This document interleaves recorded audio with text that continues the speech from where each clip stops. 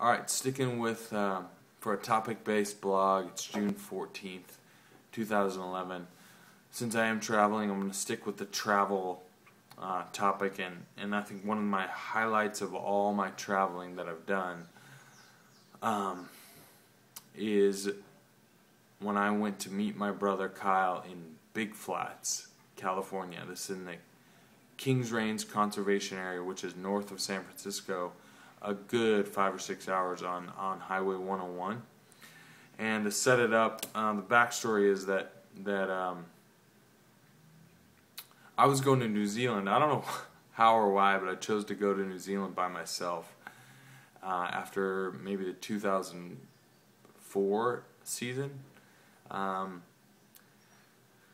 at the time, Kyle and Brendan were doing some survival stuff, and so they wanted to go try to live out in kind of the wilderness for a long time, months if they could, freaking catch rabbits or live off the land, grow food.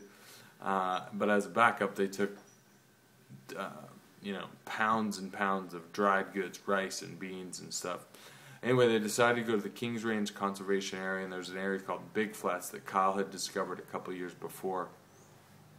It's a surfing, basically it's a destination for some surfers in Northern California.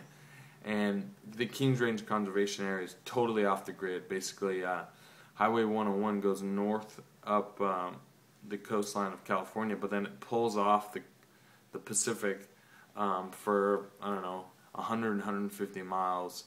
And so this coastline in California is just, there's nothing out there.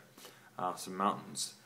And there's a really cool Point Break out there that Kyle had been to before, and you have to hike and camp to get out there. So Kyle said, hey, we're going to go out there, we're going to live for several months if we can. And in the meantime, I went to New Zealand, so I said, hey, I'll try to meet y'all when I get back from New Zealand. So I was getting close to the end of my trip in New Zealand, and Kyle sent me an email giving me basically directions on where he was. In the meantime, Brendan had gotten diarrhea or some kind of bug, and so he wasn't feeling good, so he left, and Kyle ended up living out there for a month or two on his own, a couple months on his own, which is a whole nother story altogether. But I said, yeah, man, I'd like to meet you out there.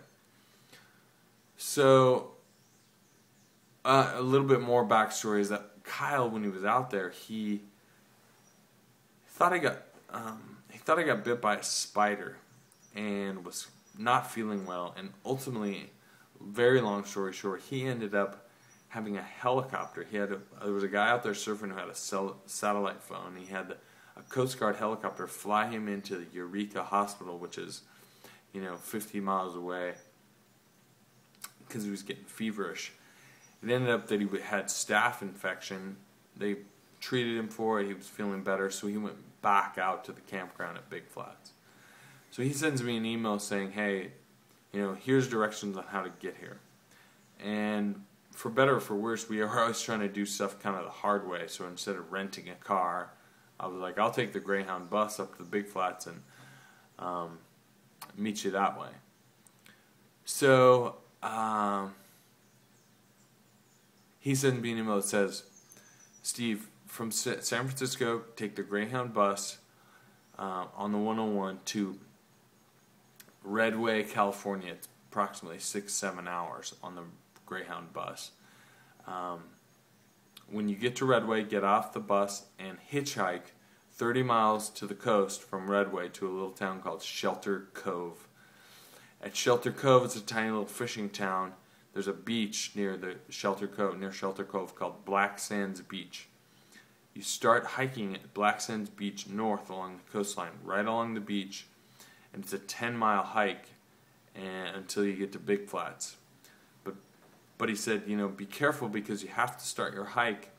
You can't start your hike at low tide, because if you start at low tide, by the time you get 10 miles, the tide will be up, and the beach, there's beach, but there's also like cliff, basically, that the beach runs into.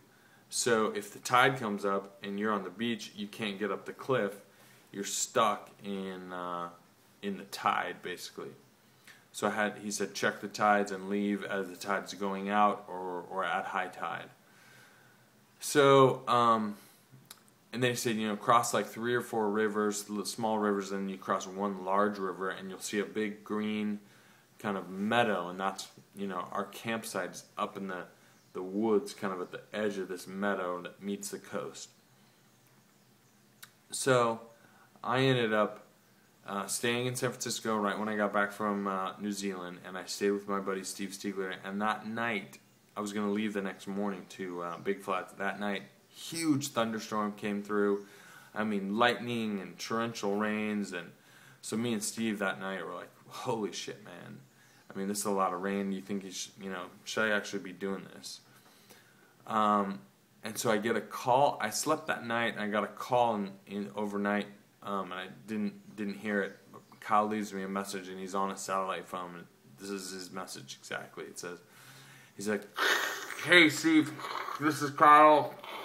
I don't know if you can hear me, but there's a storm coming through, so be sure that you don't. And goes static. So me and Steve Stiegler are listening to this message, we're like, holy shit, dude, he just said, be sure you don't something. And I'm like, fuck, knowing Kyle, it could be like, just be sure you don't forget the peanut butter, because he was craving peanut butter and chocolate and all the stuff that he hadn't had since he'd been out there. So we wake up the next morning, we kind of toss around. I'm like, screw it, man, I'm at least going to try to go here. Get on the bus, I can always turn back. So I get on the Greyhound, I take my 7-hour bus ride on the Greyhound, which is a completely different story in itself. I mean, the most characters you've ever seen on the frickin' Greyhound bus. But it's raining the whole time, all day long.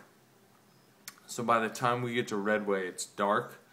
I get off the bus, it's pouring rain, kind of like same thing, like sideways rain, basically hitting me in the face.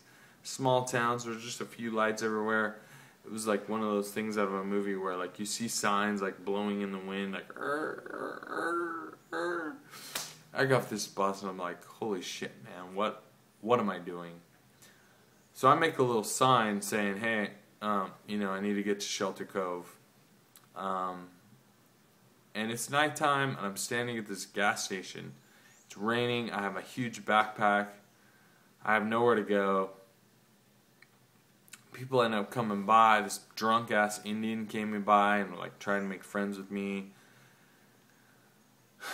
Ended up getting kind of kicked off the gas station grounds because they thought I was panhandling, but I was like, look, man, I'm just trying to get a ride to Shelter Cove.